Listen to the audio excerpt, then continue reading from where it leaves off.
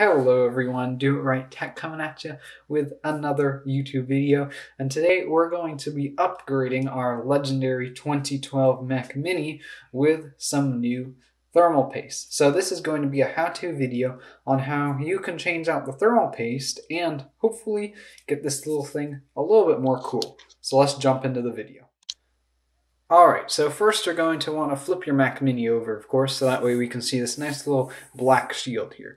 As you can see, you just put your thumbs in here, and you'll see a little dot right here at the top, and there's a little dot there. You're going to want to twist it counterclockwise, so that way, twist it like that, and then you want to put your fingertips under there and pull up, and there you go. So now we have the innards here.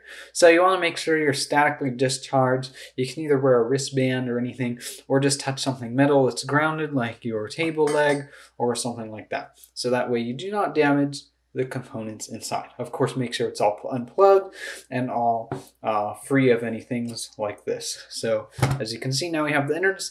You're going to first want to remove our RAM. So first, just pop those little things out and then pull straight out, so like that. So be careful with that. You don't want to damage them. They're pretty small, and you want to be very careful with those RAM stick modules. The back one's going to be a little bit more difficult. You're going to again want to grab those little ears and let it pop out like that, and then pull out. You might have to wiggle it and then pull out this way. So not up, but out, or else you'll break these little things. And trust me, if you break those, you break the board. So next, we're going to have these screws up here for this Wi-Fi chip up here. So for me, I'm using the iFixit kit here. They're just a little basic kit here, but it comes with all the stuff. So I'm by no means sponsored by them, but this is basically what I'm using. It comes with all the good stuff that you want. Tweezers, spudger, screws with a ton of other different screws. So first of all, we're going to want to get these screws undone. Alright, so now we're going to want to use our TR6 Torx screw. So it looks something like that, if you can even see it. I'll get you a better thing because this cannot show it. But anyways, you're going to want to use the T6 Torx screw. It's a special screw by Apple. And you're going to want to undo these two little screws here and just unscrew them very nicely. They just unscrew very nicely, and then once it's loose, just going to want to pull up, and there you go. That's your fan screw right there. You can see it. That's a fan screw. I'm just going to pop that in a little separate thing so that way we don't lose it. Same applies here. You simply just want to undo it like that, and this is basically your screw fan mount bracket screw thing. So as you can see, once you do that, this screw doesn't want to get undone. Come on. There we go. And then there's one on the bottom here that you want to make sure you do, or else if you don't do it all the way, you'll pull up and end up bending that little thing down there, which you can see right there where I'm doing. So like so, you can pull up. And now, don't pull up all the way because as you can see, there's that little connector right there. So you'll want to be very, very careful. Just let go of the fan right there. And then next, we're going to want to pull that fan mount off. So the first thing is you want to gently grab the wire, as you can see right here. Grab the wire all at once, and then gently pull straight up. So you want to pull straight up like that. As you can see, it's out, and we didn't break anything. So we can put the fan aside. It's already got the screws undone, and voila. So we have those screws undone. As you can see, everything's in place. We didn't rip out anything. So do not pry at the socket. You can damage it right there. Don't lift out, because as you can see there, gotta try to zoom in here, but if you can see, there's little teeth right there that come actually in and squeeze in. So if you're pulling out, you can risk damaging the logic board, or the motherboard Apple likes to say logic board. So once you do that, you're going to want to, of course, remove the RAM. And then next, we're going to be wanting to remove the cowling. So that's around the heatsink area right here. There's this little piece right here, which we're going to be removing. It's going to be right down in that hole. So as you can see right here, takes the same T6 Torx screw. Again, just line it up right there. And I don't know if we're focusing in, but right there, just undo that. Here, it may take a little bit of tightening or loosening. And there you go. Once it's done, just carefully grab it out and set it aside. Don't lose those screws because they are important. Now we can lift out the cowl and it should just pop out. So in theory, I'm getting there. This is very limited room, but you should just be able to lift it up like that. And as you can see, you're pulling it, just very gently. You don't want to bend any of this metal. Come on, there. All right, so now we got the cowl out. As you can see, this isn't even actually metal. This is plastic. So what I like to do to keep track of my stuff is just put the screw inside where it goes, like that. So that way I don't lose stuff and it remains all swell. I'd recommend that you know some prior stuff before doing your Mac Mini. You know what you're doing and you're not worried. So next we're going to remove the antenna plate. Again, this takes a different screw actually. This is going to take 2 of the T8 Torx screws, as you can see, which I'm grabbing out of our nice iFixit kit. There we go. So here we are.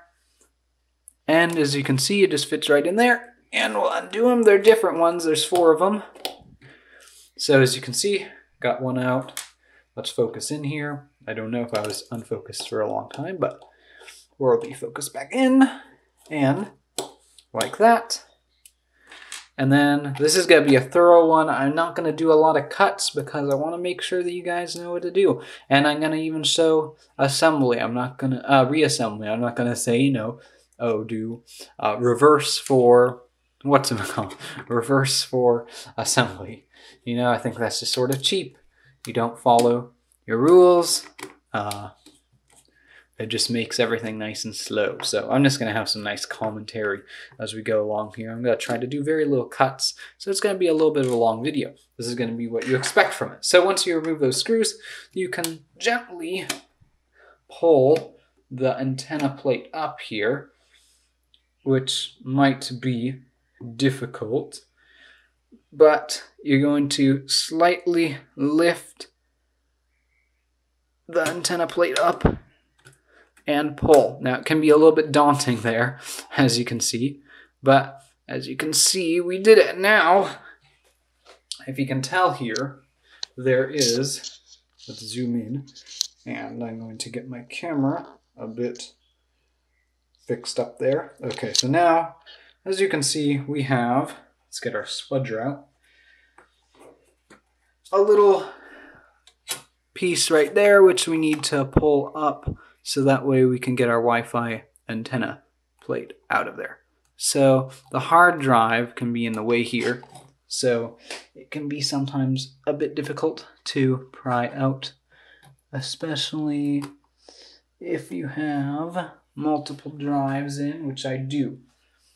So you're going to want to use the tip of it to gently pry it from its socket. So I'm trying to move this out of the way so that way we don't have any issues here. So it's difficult to see which is what, but there is the antenna plate. Okay, almost there, almost there. I don't want to break this because this is an important piece. And almost there, almost there. You gotta be very careful with this stuff. You do not want to break your antenna unless you have Ethernet, but you know, sort of important. And it's difficult to see from the camera, and there, okay, whew, we got it. That was a bit funny, funky I should say, but We got it. There you go. Okay, so now it's out. You can see this is like a little micro piece there. So, got that out. Again, I recommend you make sure you know what you're doing before you do this. So now, there we go. So now you can see we got a little bit of dust here. Under here is where the hard drive is. So once we've removed it, now our job is to remove our logic board plug, which is right there. As you can see, you can just use a spudger again right here to gently just pry up on the logic board, and there we go. And also for me, I have dual hard drive scenario right here. So you can pull up your dual hard drive as well if you have dual hard drives. I did the hard drive kit from iFixit, so that's why I have that. If you just have a standard, that won't be occupied there. So now our next step will be lifting the IR sensor out, which is that little guy right there. If you can see, zoom in here. There we go. So again, we're not going to be pulling it up because it's sort of, you know, stuck in there. But if we can, there we go, get a tip of a spudger and pull it straight up like we did with that previous one right there. So pull straight up. As you can see, it's now completely free.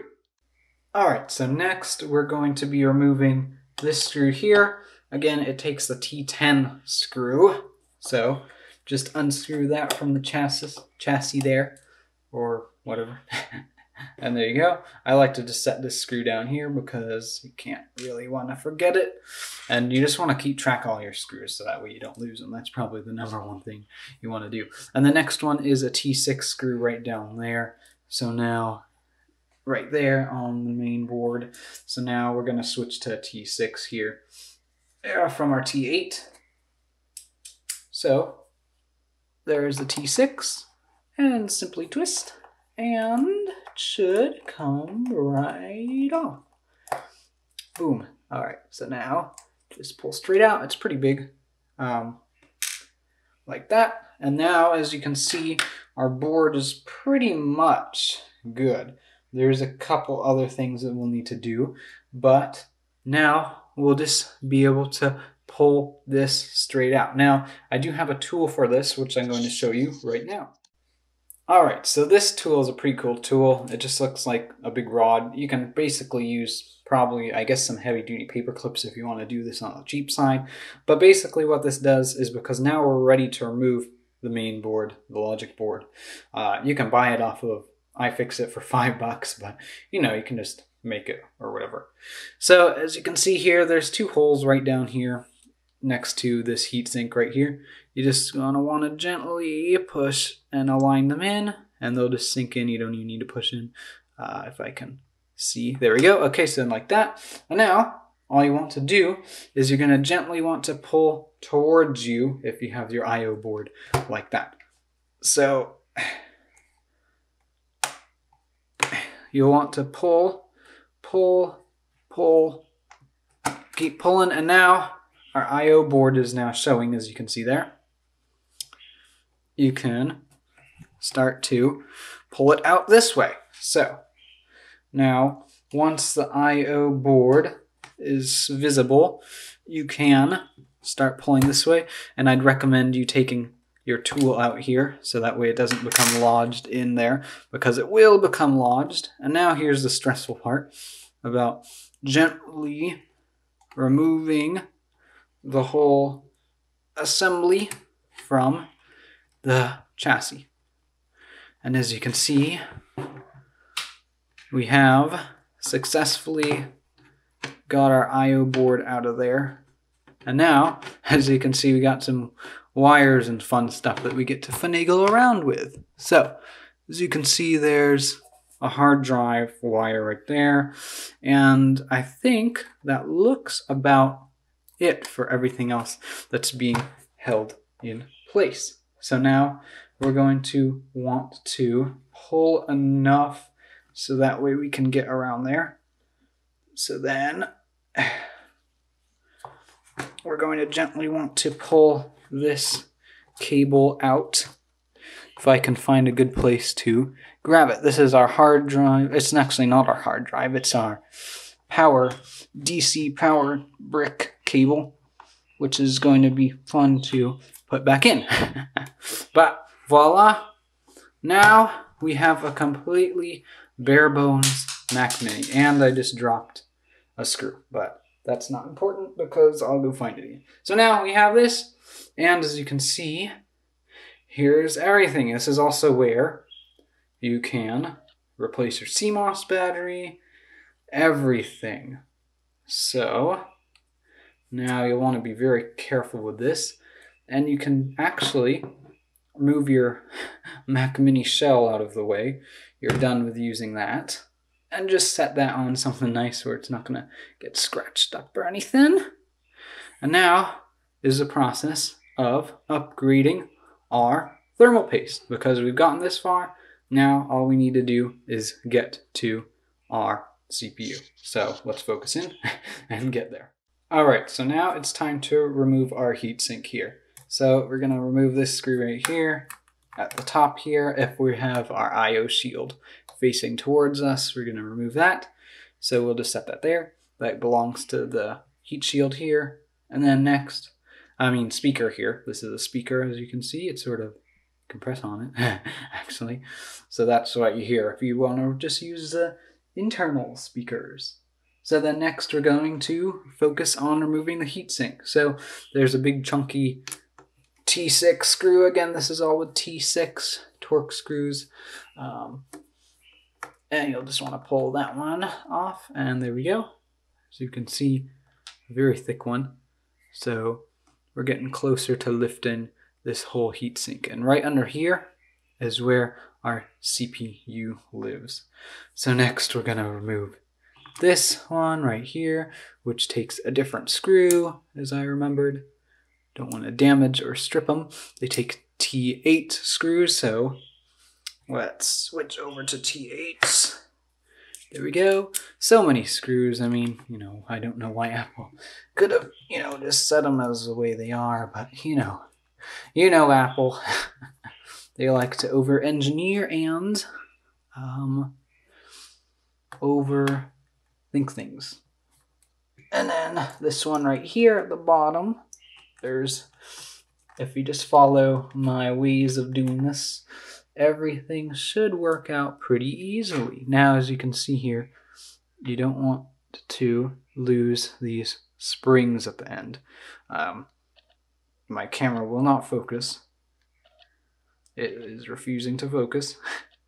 But anyways, if you can see, there's a little spring right at the end there.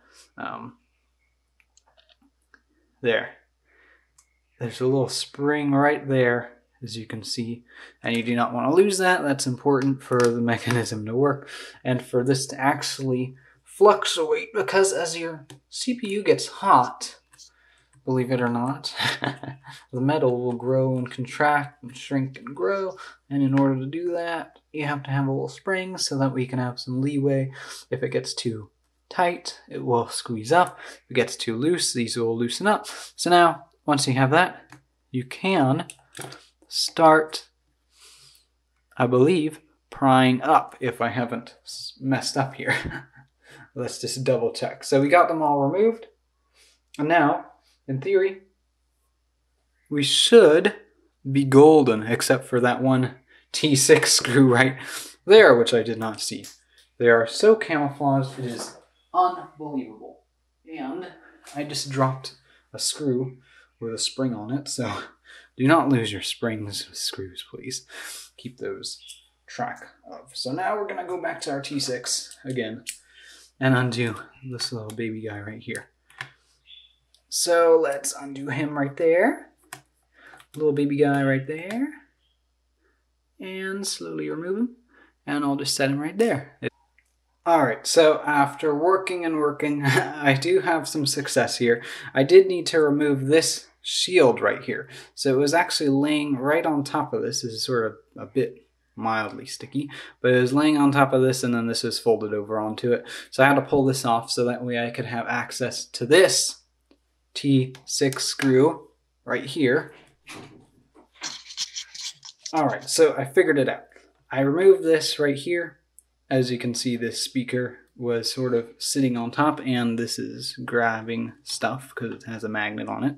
And then it also revealed underneath it, there's another screw. So it's basically this screw goes on here, and then there's another T8 screw right under there. So it's a screw inside of a screw. So now it's just a matter of pulling gently everything, extremely gently, and letting it come out. I've already gotten this, as you can see. I'd rate this probably out of 5 being really, really difficult, and 1 being like, you know, opening your computer and changing out the RAM on this thing. Probably I'd rate this about a 4. It's pretty challenging if you don't know what you're doing. And you got all these screws, as you can see, just laying around here. So I'm going to get back there and figure out why this isn't coming off, and then I'll tell you guys. And voila, I did free the heatsink. Sorry guys, you were right on it. I just actually was right on it. I just looked under there, and this part right here, this fan part, was, because it's so old and this thing gets so hot, I'm damaging up the speaker there. It was so old and so hot that this, like, sort of plastic shield with a little bit of, like, I'd say foam or something was stuck on here. I mean, this was stuck.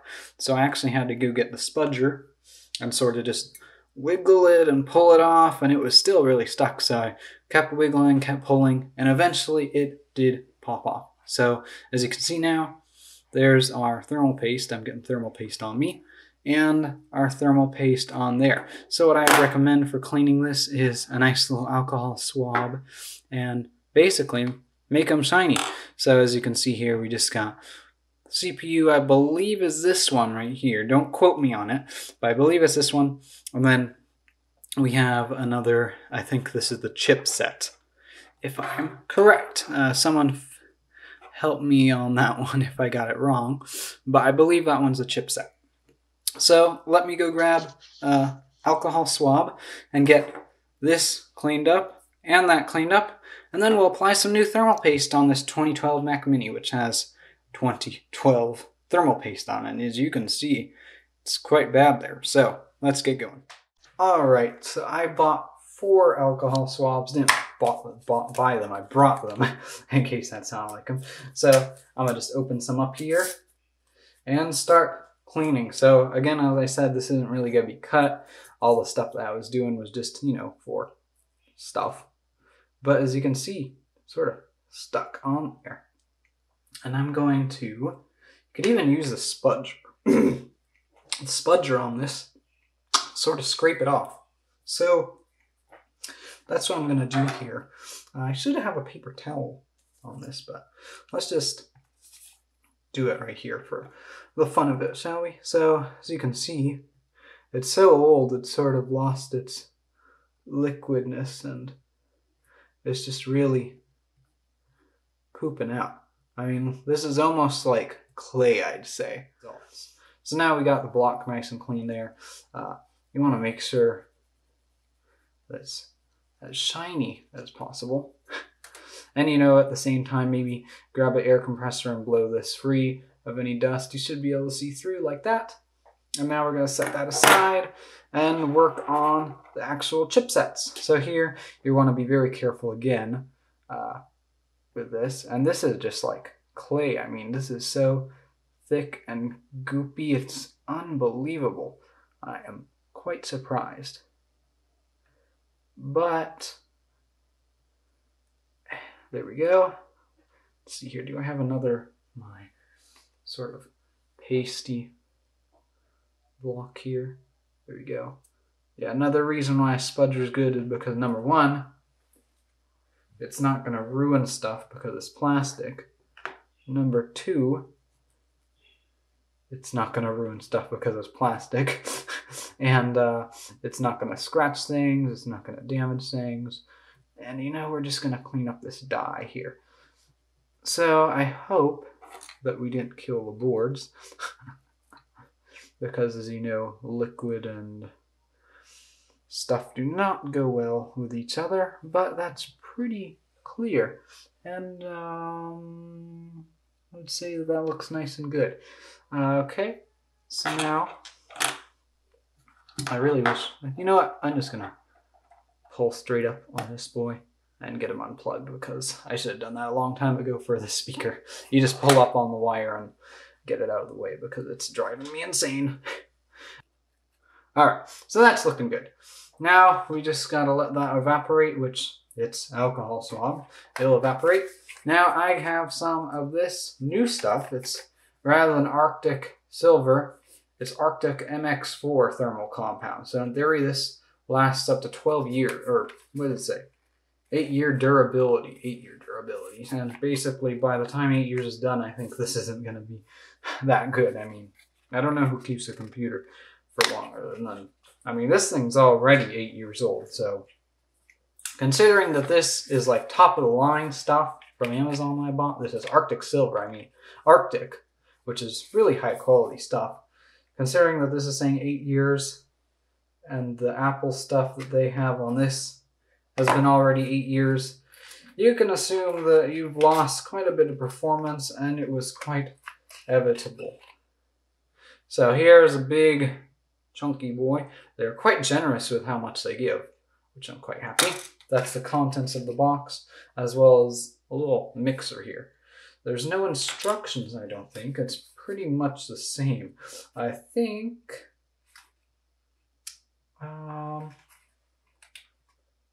durability, no cutting, no curing, non-curing, non-bleeding. That's great. And it does not need to be reapplied for 8 years, which is really good.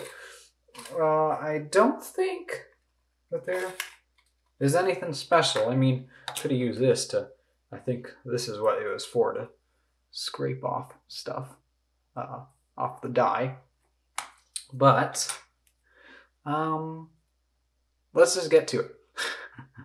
I'm done waiting around. So as you can see, here's our nice Arctic. I haven't worked with this one before, but we're just going to basically put one little smidge right here. Be very careful with how we smidge it out. And little dot. There we go. That was probably too much, but oh yeah. Oh good grief. That was probably too much, but that was my problem. Let's see if we can fix that up here. There. Okay, that's good.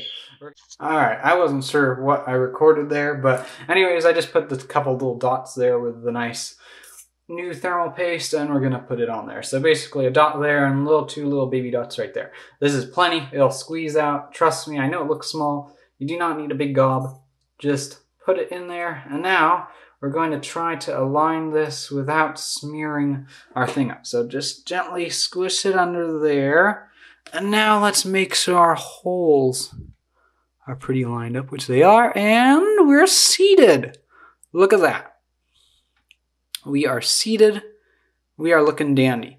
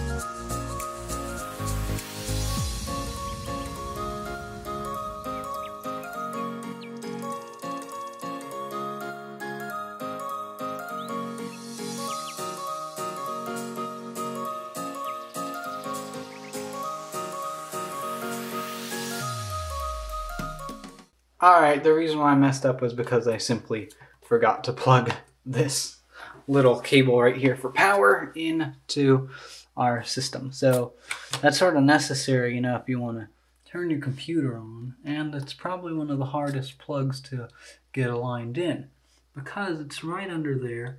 You can't quite see what you're doing. And there's not a lot of slack for this. You can't exactly pull any harder, and you don't want to damage anything. So it's just a matter of looking and aligning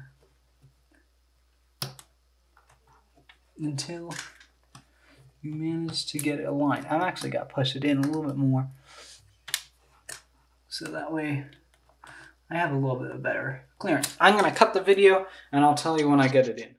Alright, so I did manage to get it in. It just took a while. I used a spudger and sort of just pushed it in. It did manage to go in, and now I'm going to make sure that any of these cables here that need to get plugged in don't become shoved out. Now, in theory, we are golden. Just gently push this in. Nice cracking sounds are always nice. And the chassis is all the way in to our thing. As you can see, this is nice and flush. No problems there. Now it's just assembly the inside.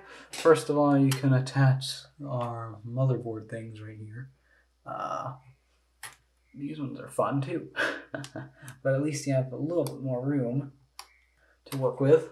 The antenna cable is going to be the fun one though. Getting that lined up in there because there's so much junk. But let's see here.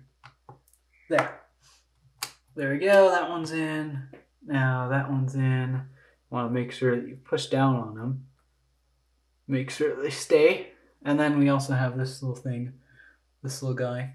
I believe this is our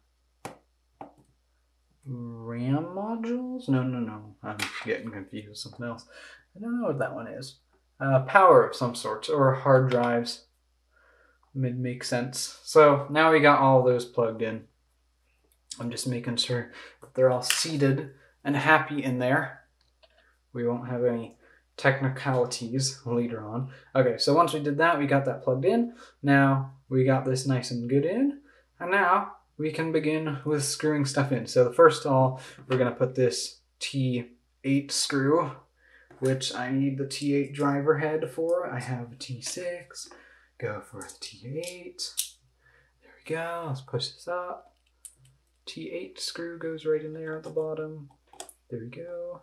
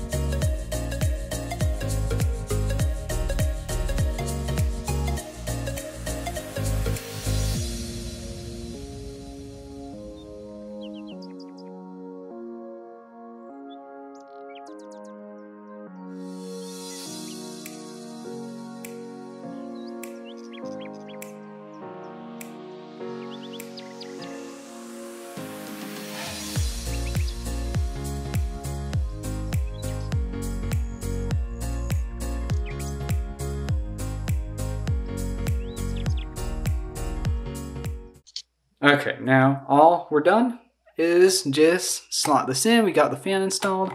All we gotta do is push that in, make sure it's in place, and I think this is all seated. Let's see here.